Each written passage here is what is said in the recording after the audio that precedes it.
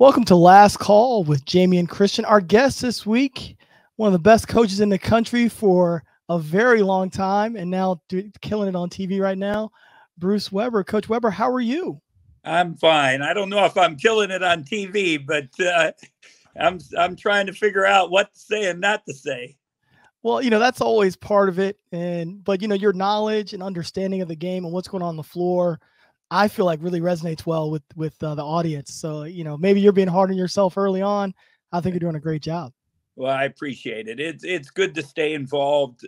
Obviously, college basketball's been part of my life for whatever, 43, 44 years or whatever. So it's hard to get it out of your blood. And I thought this was one way to just stay connected and, be part of it. I love going to practices. I love, as you know, just, visiting with coaches and, just being around the players the whole bit. And, but it's different because it's not your team anymore. And I guess that all the announcers tell me you can go home and after the game and not have to stress and all that stuff. But, I think that was part of it. I think as a coach, you love that stress and you love helping people. And every day you got up and you had some kind of purpose.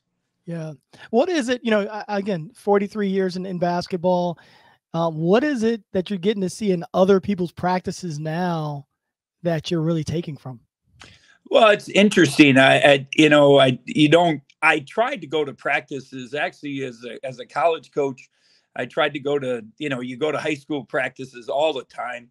And, I always told our coaches, watch for drills because you never know everyone copies somebody and somebody went somewhere or to a clinic or a practice and found a drill. But I also like to go to NBA practices as a college coach. And I had one of my last chances a year ago. Coach Popovich got to go down for the Spurs for a couple of days. And, you're always learning. I think that's the great part of being involved in college basketball, just growing and learning and keeping moving forward. And, now I guess my biggest fear for coaches, especially the young coaches, is they're afraid to coach the guys. And you don't have to throw chairs and you don't have to, cuss them out and all that stuff, but you gotta coach them. You gotta demand from them. You gotta have discipline. You gotta have, some type of plan for them. And I guess when I watch practices, that would be my biggest alarm right now with some of the young guys. I don't know if it's the NIL, if it's the portal, whatever it is. You gotta get after them a little bit, and hopefully, I think when I talk to young guys, and I know you've been going around the practices and meeting with coaches, I've done the same thing this fall, and that's the one thing I've kind of emphasized to them.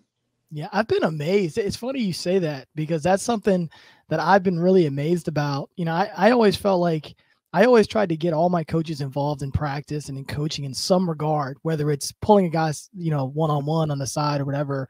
And I'm sort of amazed at going to practice and watching one person sort of dominate the entire time. I've been shocked by that. Yeah, it's something I learned from my boss, Coach Katie, obviously one of the greatest coaches of all time. And, he always told us, 10 eyes were better than 2 eyes, 5 brains were better than 1 brain. And, he wanted us involved in practice. And, some people, I think it's a threat.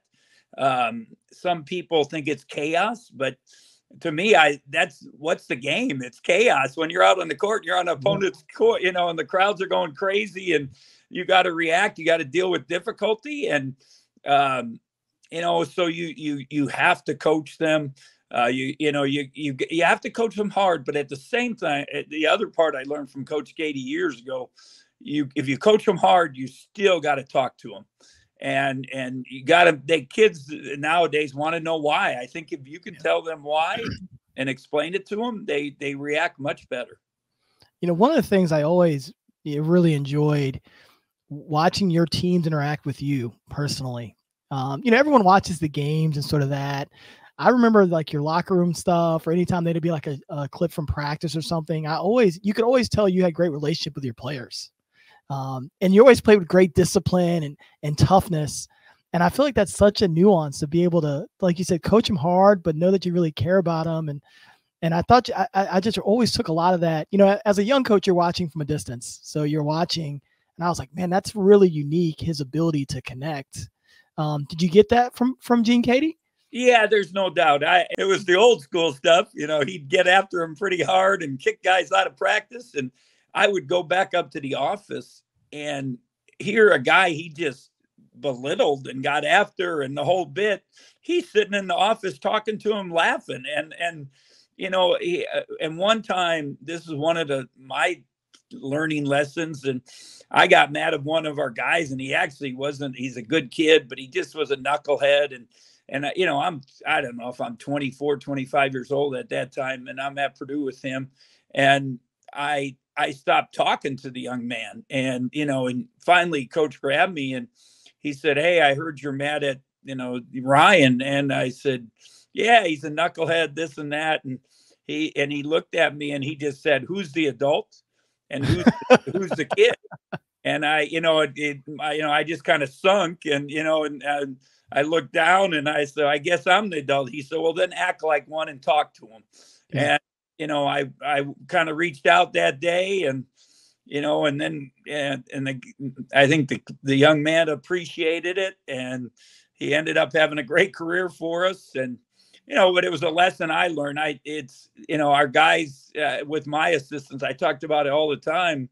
That same lesson. Hey, you get mad at them, that's fine, but call them in, watch film with them, talk to them, and if you want to get something out of them, you're going to have to reach them, and that one-on-one is really, really important. So it's something I definitely learned from my old boss. And I think if you watch Coach Katie coach back in the day, you probably thought, that guy probably doesn't even talk to his players, but oh man, he had a great relationship with those guys. And 40 years later, those players still love him, and it's just amazing.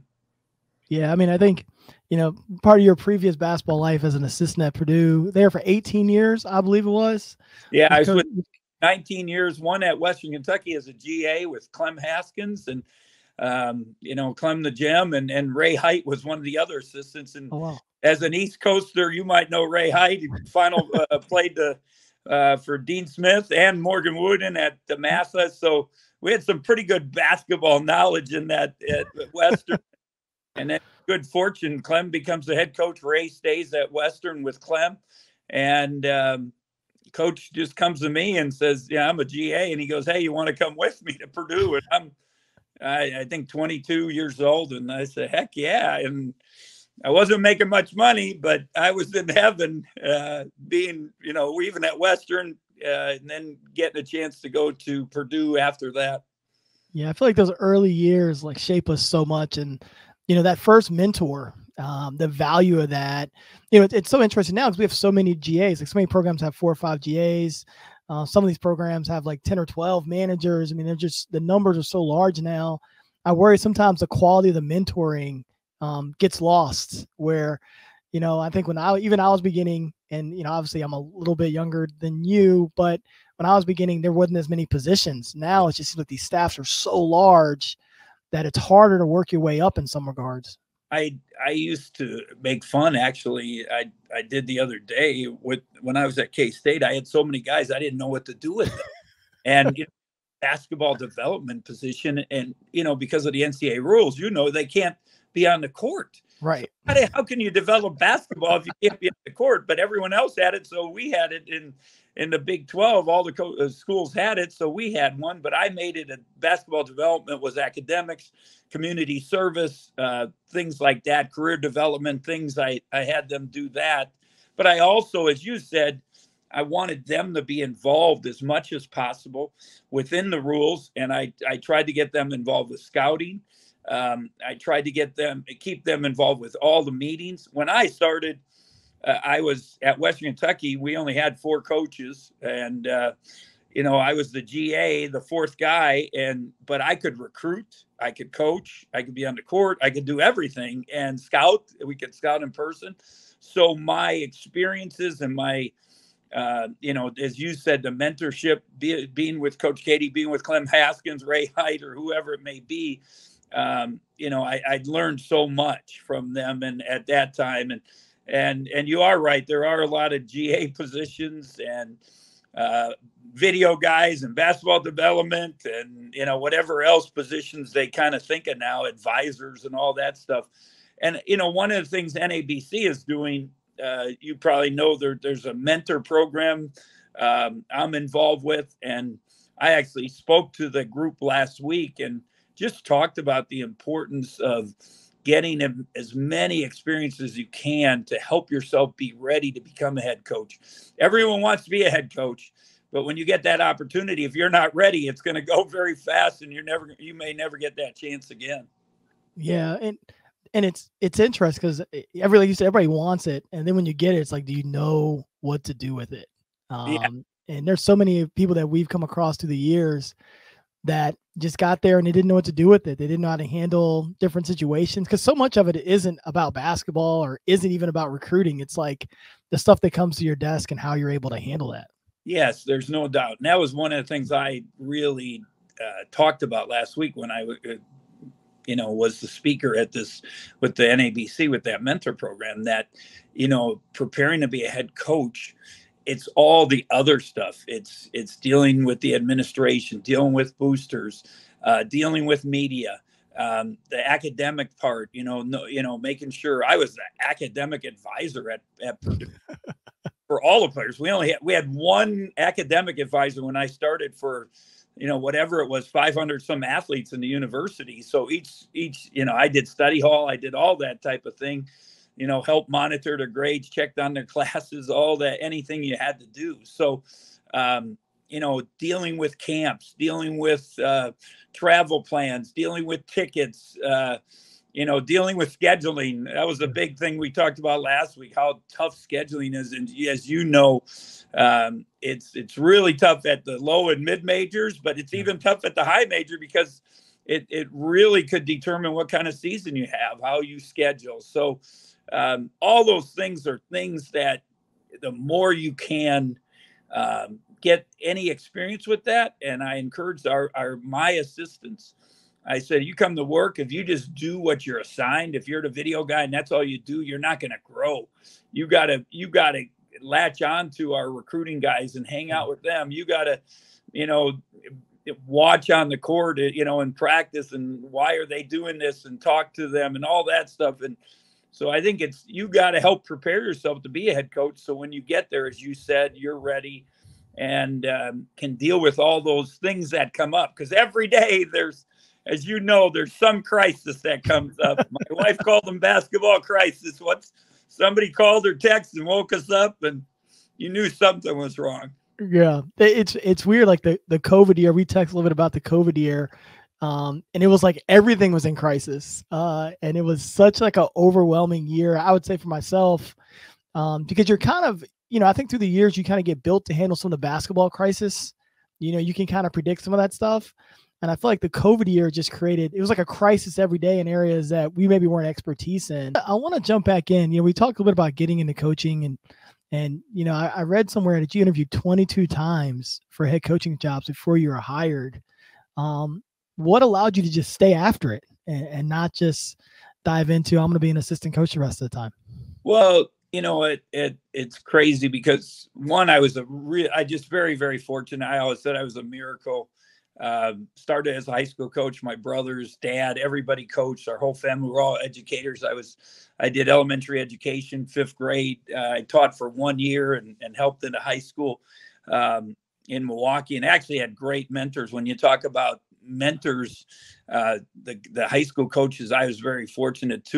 Two of the best in the history of Wisconsin basketball, actually several of them, and I got to work camps with them. Tom Desatel and is a legend in Wisconsin, Paul Nowak, Ray Rozak, that whole group. Got to work around Rick Majerus, coming up on the playgrounds and the camps and all that stuff. But I got on as a grad assistant, good fortune, with Coach Katie at Western. He goes to Purdue the next year. And I was the youngest assistant in the Big Ten for about, I'm going to say 8 years or 7 years. Because at that time, it was so different. Assistants were in there. You weren't getting a head coaching unless you were 40 or so. I remember Billy Donovan might have been the first young guy that got hired and at that time. And, so you had to pay your dues and work your way up. And so when I was interviewing those early ones, I got interviews, but I was so young, they weren't hiring me.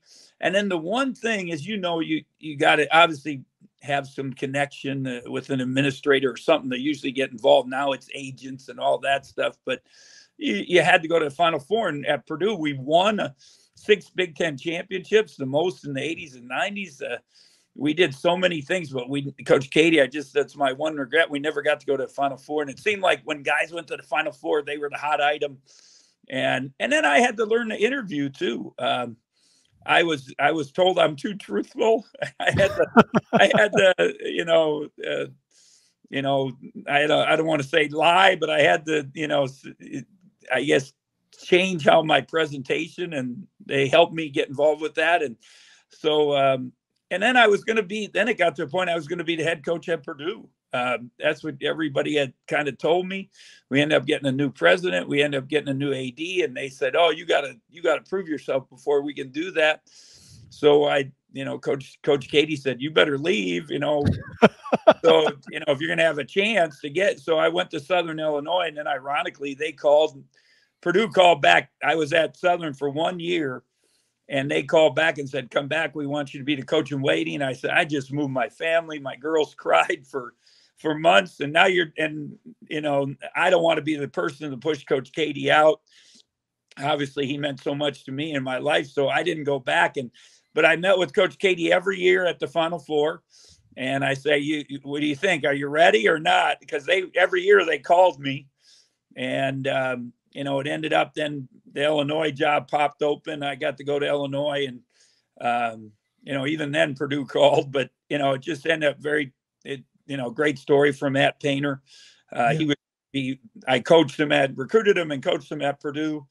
And then he was my assistant at Southern Illinois, and then took over for me after I went to Illinois and won. And then they brought Matt back as the coach in waiting, and obviously great story now, whatever, 4th most wins in the history of the Big Ten, or 5th or whatever it is. So, everyone's got, it's an interesting story. How things worked out, but obviously I love being at Purdue. I love being at Southern Illinois, and K-State, all great places. Yeah. You had some of your Illinois teams were some of the most fun teams I loved watching. D. Will, Luther Head, those teams are fun. D. Brown. What fun teams those were to play. And I remember you played those guys all together. Yeah. And it was like really, I felt like it was the first time someone went like small ball. Like no one had done that before. They didn't think it'd work in the Big Ten. And what made you decide to go and do that? Well, it's kind of funny because my assistants kind of all say I never got credit for that. Steve Kerr got all the credit. And I remember Steve Kerr, when in between he was doing NCAA games, if you remember, and as an announcer, and he had us or watched us a couple times. And then he ends up in the NBA kind of changing the whole thing with the, small ball. But when we were at Southern Illinois, we had no choice. We weren't as big. Our 5-man was a 4-man, our 4-man was a 3-man, our 3-man was a guard, So when we got there, those 3 guys came to meet D. Brown and Deron Williams and Luther Head, and they just said, "Can we play together?" And I said 2 things. Somebody's got to be able to guard a big guard or a small forward, and 2, we got to rebound. And they're all pretty good athletes, and actually all were good, rebounders. Even D. Brown had a great nose for the basketball. And so we just went with them. And then Roger Powell wanted to play 3, and I let him hang out with the guards for a few weeks. And he came to me and he said, "I don't know if I want to play here." When you're going against Deron Williams every day in practice, it's not very easy. So Roger ended up back at the 4. And James Augustine was really a 4, but he had some length, and so we just kind of went with it. And I guess I started something and never got credit, but it was fun. They passed the ball. They played so well together. When I talk at clinics and camps and that group, I think it was right. The media started talking about assists per field goals, and we would have 20, 22, 24 assists on 28, 30 field goals. Almost every basket came off an assist, and D was National Player of the Year, and I think he only averaged 15 or 16.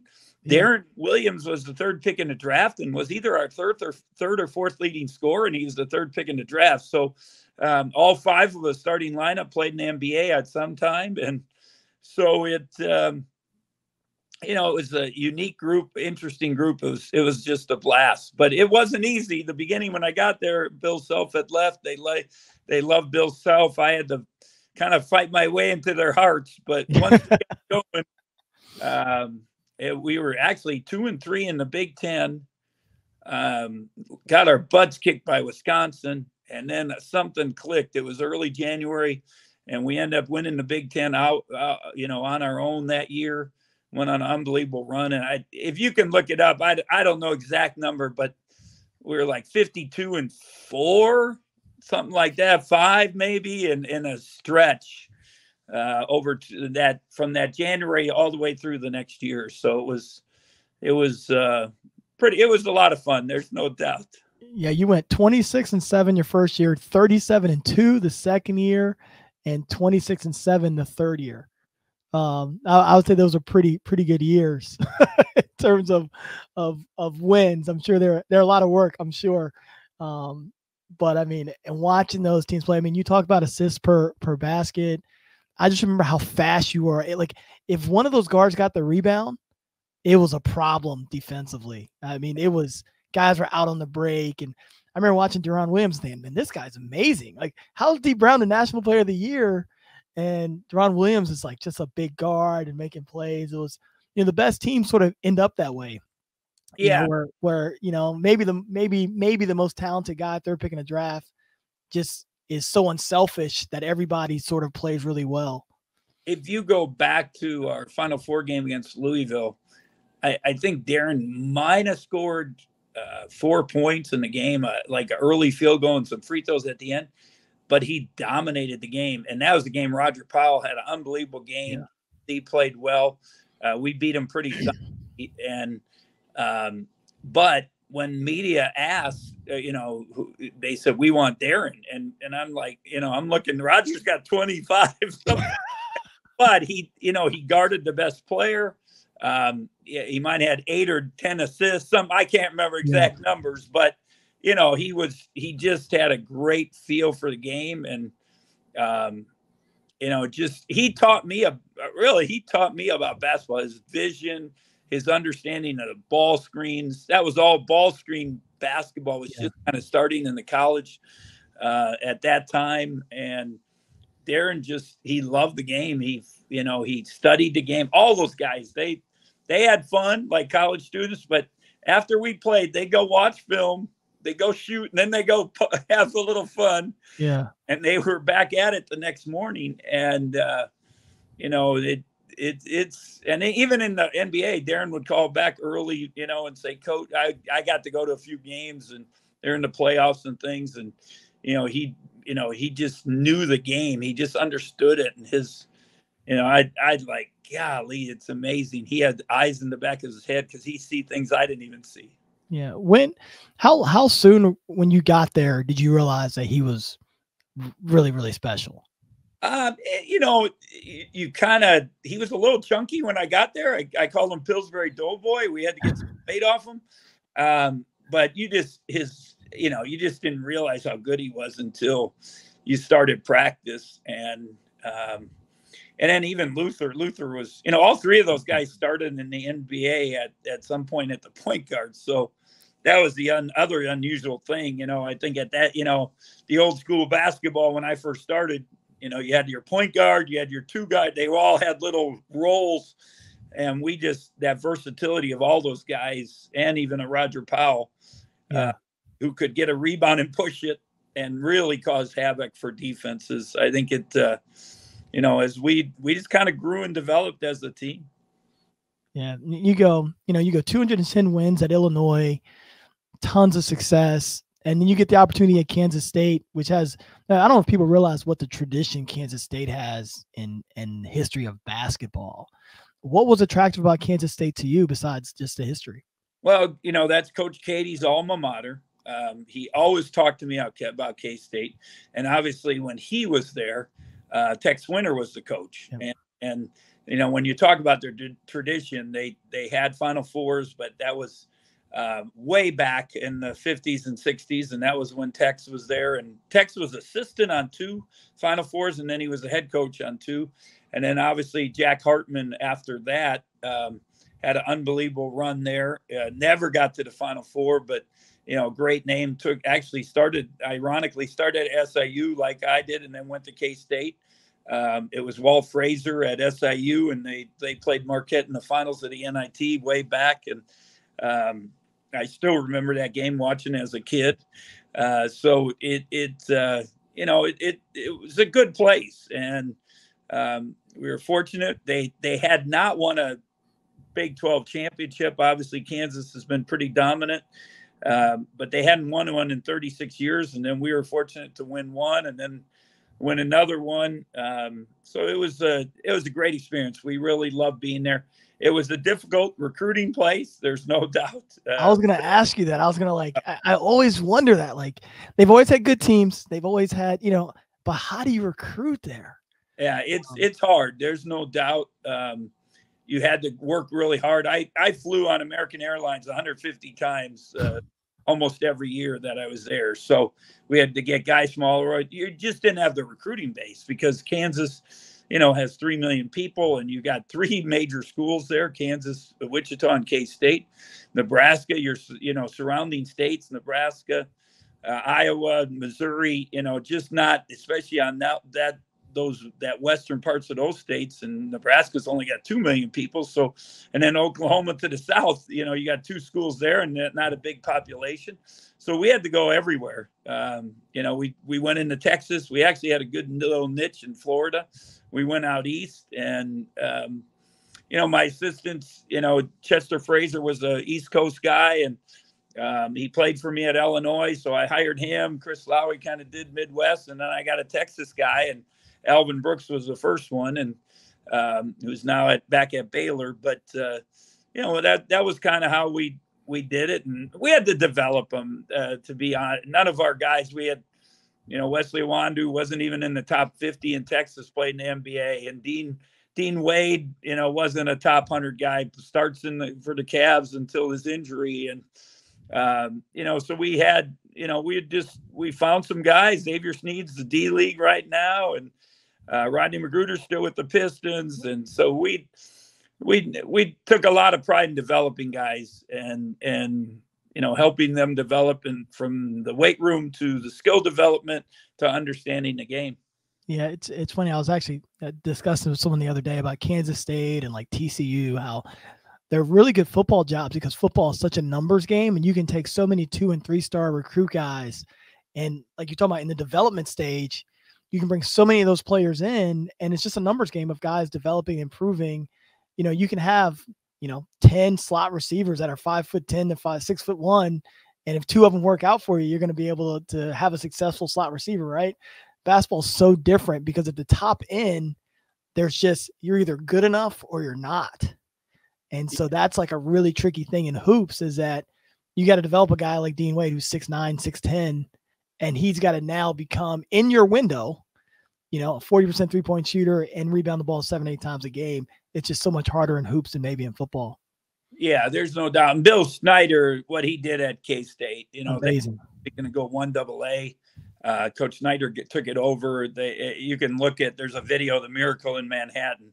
They were the first team, and he had the picture in his office on cover of Sports Illustrated. K-State was the first team to lose 500 football games. And it's so he had that picture. K-State hits all-time low, loses 500 on the cover of Sports Illustrated.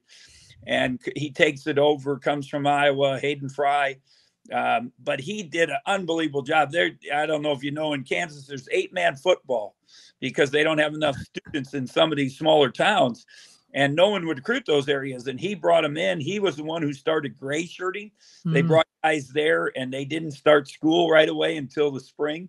They called them gray shirts, and they take 2 classes and, work out, get in the weight room, things like that. And then they would start school because football's on that different cycle. And they'd redshirt that January, a whole nother year. And then by the time they're 22, 23, they're pretty good players. It's like they had a COVID year before COVID was. So, but guys there's guys. Jordy Nelson's a great name. He was a walk-on at K-State. And that was the other thing. He took these guys as walk-on, and they worked their way up to a scholarship. And I've met a bunch of them that I think there's one that was a walk-on that is in the NFL Hall of Fame football. So it's just kind of, it's amazing what he did. It was really cool to watch it and to hear all the stories. Yeah, and football is so different. I think 65%, I've read the stats where 65% of the NFL are third rounders or later. Yeah. Well, and that's like you think of that, it's like the determination of those guys, and it's just such a different thing, and I think in the NBA it's probably flipped, right? I mean, it's just so many top guys. In the NBA, it's hard, especially the main guys, the superstars. It seems like, they give those guys more opportunity because they draft them and they put so much money into them. And the NBA guys I always say, why do you play the young guys? And they say, we have to. We want to keep our job. The owners, they okayed the draft, and so it's it is. It's a little different, but I think if you really study the NBA, there's a lot of guys from 8 to 15 on those rosters that work their way up. Maybe they're not superstars, but they work their way up where they long-term guys. Rodney McGruder is a great example. He's what is it now? 9 years in the league.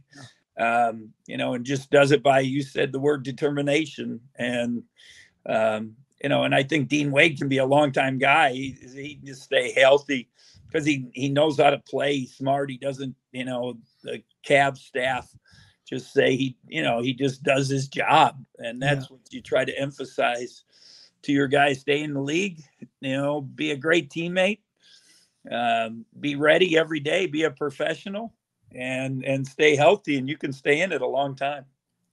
Yeah, I was we're preparing to do this interview. I wanted to watch a bunch of your press conferences from last year, and I came up to one of your final one at Big 12, and I wanted to ask you this: how were you able, through all the years, ups and downs, success, failure, recovery, how are you able to keep such a jovial spirit with the media? And how are you able to do that?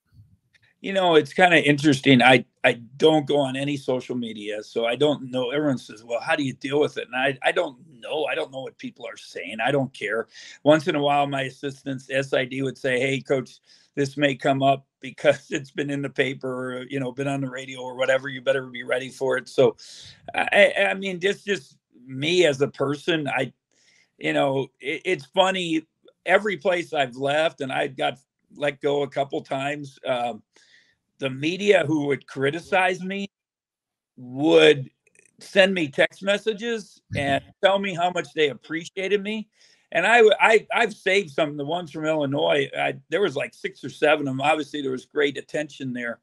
But some of these guys, would get, in the, I didn't always read everything, but you read some stuff. But because people said you should, just to be prepared, they would kill me, but then they'd send me a text message and tell me how much they appreciate what I'd done, all this stuff. And I'm like, wait a minute, you just wrote an article.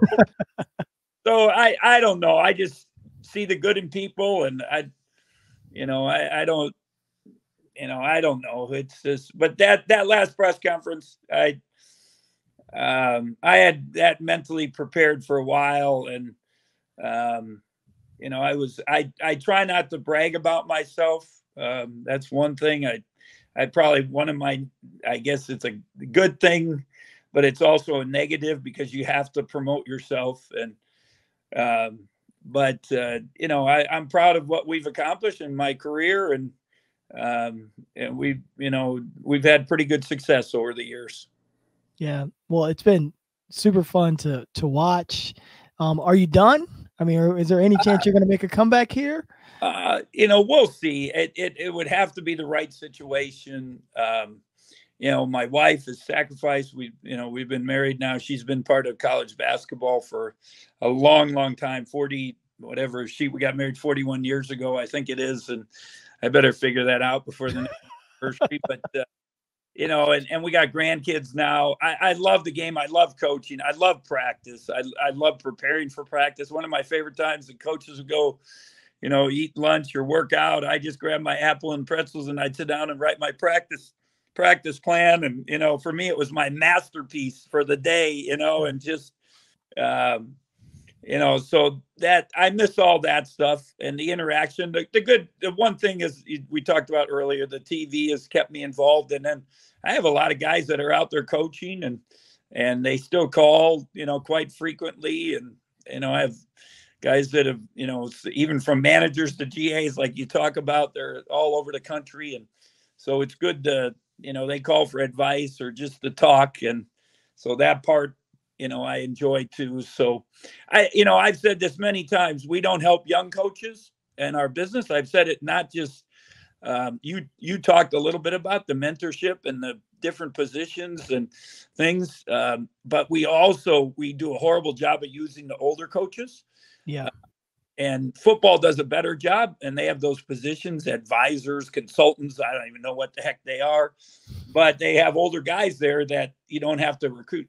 In our business, recruiting is so much, staffs are so much about recruiting, but it would be nice to have an older coach that has some wisdom that can help, and he doesn't want to go on the road and chase young guys around, I guess. But, so I hopefully we can make some progress with that. And I know it's something I've talked to Matt Painter, who's involved with NABC quite a bit. We both agree that if we could do something like that, it would be great. But, we'll see. I guess that, if something pops up that makes sense, we'll get back in. If not, we'll see if we can stay involved. And I was coaching 4-year-old or helping with 4-year-old soccer, my grandkids, and basketball, and we'll be doing some drills at Christmas in the basement. We're working on that crossover right to left with the 4-year-olds. Well, they'll definitely be taught well. I got one final question for you. We do this thing on last call. It's, so to speak, it's the end of the night. I don't know if you have a beer or two at the end of the night or a glass of wine, but it's end of the night. The place is shutting down. On your left side, you've got someone who's retired. They could be deceased, who you want to be with, and a person on your right who's still kicking and doing their job. What two people do you want with you at the end of the night having a convo with? I had the opportunity to be around Coach Wooden. One, just ironically, I used to take notes, Medalist Industries, before it was a Milwaukee organization that ran clinics. It was Al McGuire actually was part of it. Oh. And so I got to, I was taking notes 19 years old and at the clinic and made a booklet. I still have my first booklet that I help, just take notes where I didn't write it, obviously, but I got to walk with Coach Wooden, and then we went to Purdue and we honored him several times. So he would be definitely somebody that I would love to, just have another opportunity to talk to. Somebody that's still kicking. I love Coach Katie, my old boss. I almost talk to him every day. But just appreciate. I'm going to do the game tonight. Tom Izzo. Oh wow. My really good friends, and I'm gonna go meet with him here in a little bit, and just amazing what he's done at Michigan State, and he loves it. I keep saying, it seems like he's miserable, but he loves misery. I think that's part of coaching, as you know. So those would be two guys that really love to be around. I love it. I love it. Well, Coach, I appreciate you taking the time. You've been an amazing guest. We want to wish you continued success on all things you're going to do here. And just thanks for all you've done for the game. Thank you. Appreciate it. Thank you for joining us on The Last Call, powered by Speakeasy, where careers grow through relationships and relationships grow through Speakeasy. We hope you enjoyed it, and we look forward to connecting with you soon.